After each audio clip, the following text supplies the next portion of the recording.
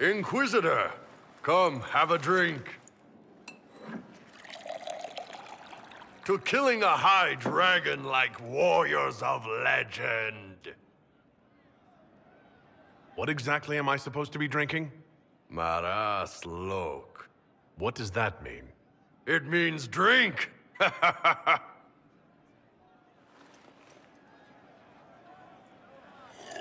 Oh.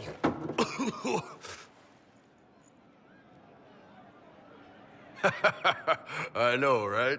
Put some chest on your chest. That little gurgle right before it spat fire. And that roar. What I wouldn't give to roar like that. The way the ground shook when it landed. The smell of the fires burning. Tarsidathan Halsam. You know, Kunari hold dragons sacred. Well, as much as we hold anything sacred. Here, your turn. That thing you just said. You shouted it during the fight, too. What does it mean? Oh, Tarsidathan Halsam. Closest translation would be, I will bring myself sexual pleasure later, while thinking about this with great respect. You shouted that while it was breathing fire at us? I know, right?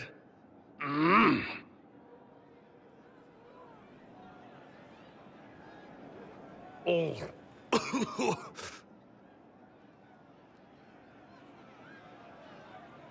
Yes, the second cup's easier.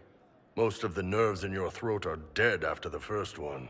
Atashi, the glorious ones.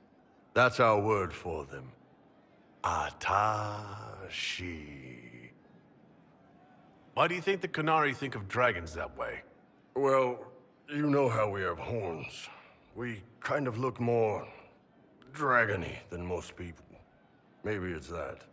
But a few of the Ben Hasrath have this crazy old theory. See, the Tamasrans control who we mate with. They breed us for jobs like you'd breed dogs or horses. What if they mixed in some dragon a long time ago? Maybe drinking the blood, maybe magic, I don't know. But something in that dragon we killed spoke to me. When you put it like that, I'm worried I killed one of your gods or something. Nah, one of Tevinter's gods, maybe. They worship dragons, right? Kill the shit out of them all you like. Dragons are the embodiment of raw power. But it's all uncontrolled. Savage. So, they need to be destroyed. Taming the wild. Order out of chaos. Have another drink. Oh. Nice. To dragons.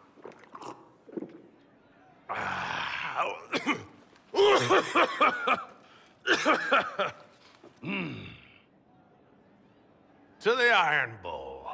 And his ass-kicking Inquisitor.